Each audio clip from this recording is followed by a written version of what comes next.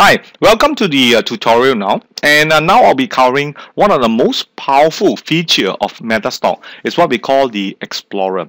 Basically, it's what we call a technical stock filter or technical stock screener.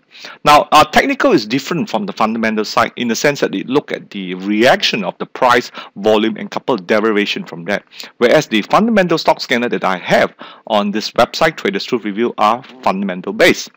But more about the Metastock Explorer. Now, the Metastock Explorer basically, in our course, we do teach is the TAVA trading above volume average. It simply look at the stocks that, in our opinion, will scan each of the stocks that we have in the KLSC plus loan stocks, warrant stocks up to about 1,600 over, and look for those that is showing sign of volume accumulation. That's what we call TAVA, trading above volume average. Now, this is one of the most powerful feature, and this is why you only get in Metastock and not with any of those free charting tools that you have it on the broker houses or provided by the securities houses. So this is the one which is proprietary to myself and the courses that we teach.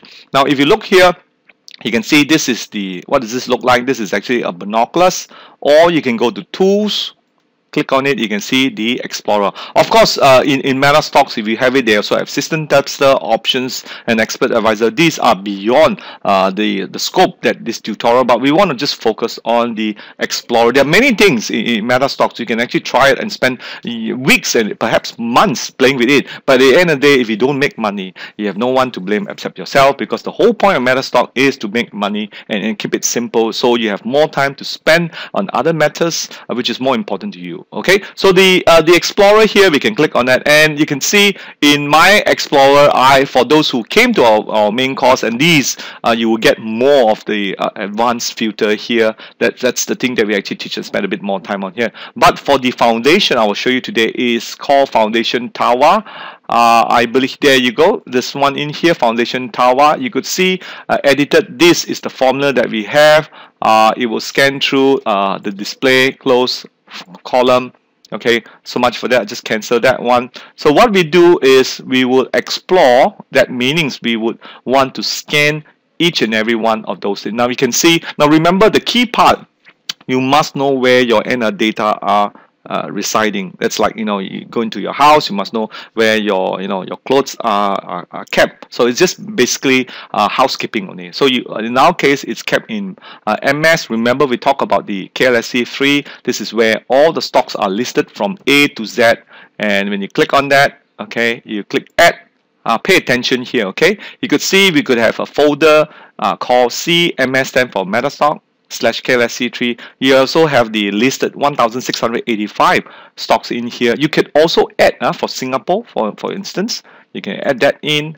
There you see now this has grown to 2 folders been currently added, but you have 2,629. So of course we want to keep it simple. Just I suggest you do is run your KLSC first. When you finish, you get your results out, or the stocks you want to, then you run your SGX. Don't complicate things. Keep it simple. Just remove that one, and we just focus on the KLSC. And what it does, it will filter each and every one of these stocks, 1,685, with the criteria, meaning it would scan through all and each one of the stock, looking for volume currently being accumulated, looking for sign of accumulation by smart money. Okay, we'll click OK. There you go, 1,685. You'll notice almost a majority of the stocks, about 20%, is only accepted. Okay, it depends the period during the time. At a time where the market is very bearish, I can tell you that you cannot find anything at all. I still remember when we run the workshop, some of my users call me, "Hey Martin, is something wrong with your Foundation TAVA? I couldn't find any stock." I said, yes, because there's nothing to buy. It's a very bear market in there. So we run our reports here, and this is the part that you'll see the securities here. You can click on the volume. Right. Generally, what I normally do, I suggest you do, you can actually print out a soft copy. In this case, I will print out to a Primo PDF, which you can actually download it, keeping a soft copy. Let me just show you how I do that. It's coming up. Print. Okay. This will be under download.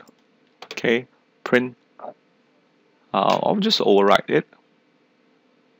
There you go. So that's very quick depending on the speed. So you'll notice this foundation tile. Now remember, the data that you have must be current.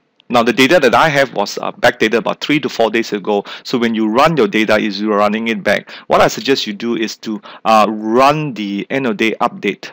Make sure your data are up to date. Let's, for example, if today is a Tuesday, make sure your data are updated to Monday. And you generally want to run it over weekend. If you're hardworking, you run it every day. So that's a matter of a flavor of when you want to do it. Now remember, this one is a bit tough. It's not sorted at all. So this is by, you know, no. So I don't want this because I'm going to make one that is sorted by price, which helps me to do my stock selection. In here you can see the most expensive or the highest figure will be on top. I'll reprint this again, print Premier PDF.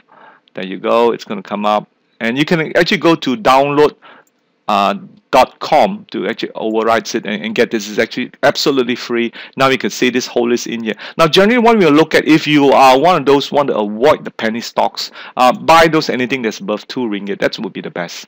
Alright, so this is like, you know, you go to a supermarket, you know, I want to look for a particular sector and a particular price. This is where you can do it. Now there's a whole list of things in here you can do, and that's what we do for running the Explorer. Of course, each of these stocks will have its own characteristic. This is where the skills that you learn from our courses will help you to pick the right stock.